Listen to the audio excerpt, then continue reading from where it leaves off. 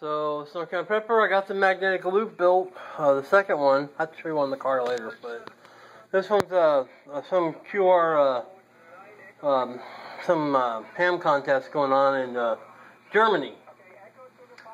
And let me turn it up here. Hit the preamp. Oh, sorry, that was tuner. Well, I have preamp. And then let me turn on the noise filters. There we go. So that's what it sounds like on the magnetic loop.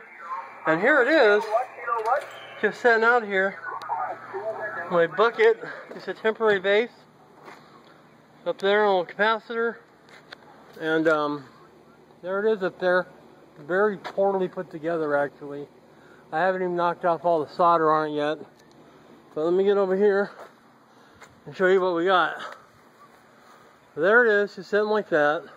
And there's the loop. And right now it's outperformed anything I've got in the apartment so far. That's where we're at. I'm very, very pleased with it right now. I don't even have it extended all the way up. I got on the lowest I can get it right now. I need to make a better base, obviously, before I knock things down. But that's it. It's just a simple thing. It's just sitting in the split connector up there. And I kind of halfway zip tied it to take the stress off it. I probably just blinded myself and the phone with the sun. But there it is. But let's go back inside and take a look here. And here they are. Everybody's talking. November 3, Radio Papa. You're 593251. Oops. So, I'm very pleased.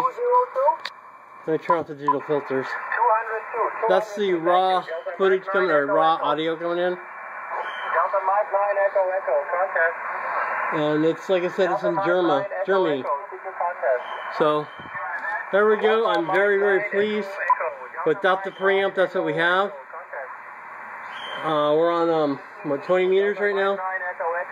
Yeah, 20 meters. I turn the noise maker on and the digital thing. That's what we get.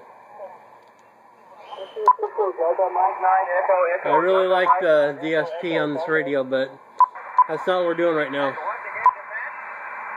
There's somebody in Japan. So like I said, I couldn't even get...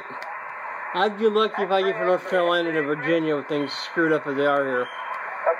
There you go. So Snowcan Pepper. Magnetic loops are so easy to make. You can make them out of coax. You can make them out of wire. Anything. There's hundreds and hundreds of sites on the web that do it.